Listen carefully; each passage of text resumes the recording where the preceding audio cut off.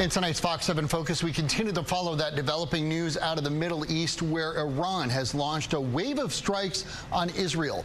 Joining us to talk about this is Aaron Pluto, an Austin-based international security and policy expert who has previously served as a military advisor. Aaron, thanks for being here. Thank you for having me. So first of all, what do we know about these attacks so far? We're talking about drones and also it looks like ballistic missiles as well, right? That's correct. So the IDF has confirmed that Iran has been launching hundreds of drones and missiles directly from its territory into Israel tonight. And this is a radical change from its usual use of proxies. So drones and missiles were also reportedly launched from Yemen and other countries around the region into Israel. And this is basically a response after it accused Israel of killing two Revolutionary Guard commanders around April 1st, who had been directing the proxy attacks on Israel from Lebanon and Syria. So this is an important development.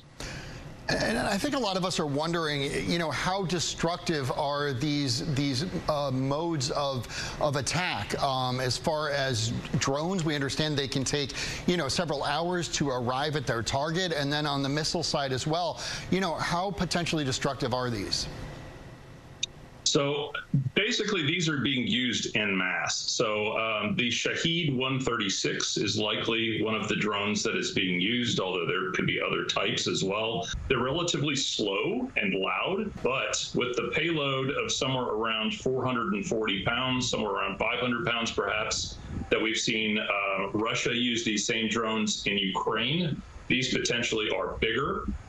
They can cause quite a bit of damage when used in swarms. Are we talking about the potential for major casualties here? Potentially. We have been seeing that there's a lot of different countries involved with the protection of the U.S. or of Israel, including the U.S.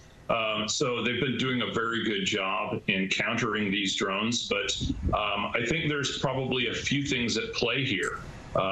Iran is counting on using a lot of drones in making a statement. However, if just one of these gets through and knocks out an air defense site for Israel, that PR victory is probably what it's wanting to score without really fully escalating this into a larger regional conflict. And you talked about the U.S. and Israel trying to stem these attacks. What does that actually involve? You know, how do you block or stop these drones or these missiles?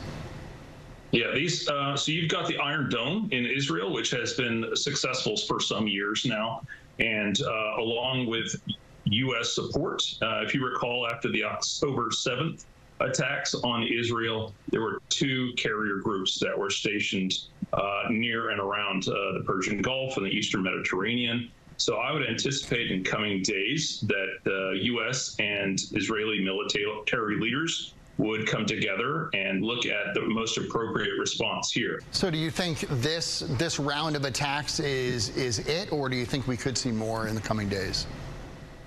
Well, I know that the White House considers this potentially just the first wave.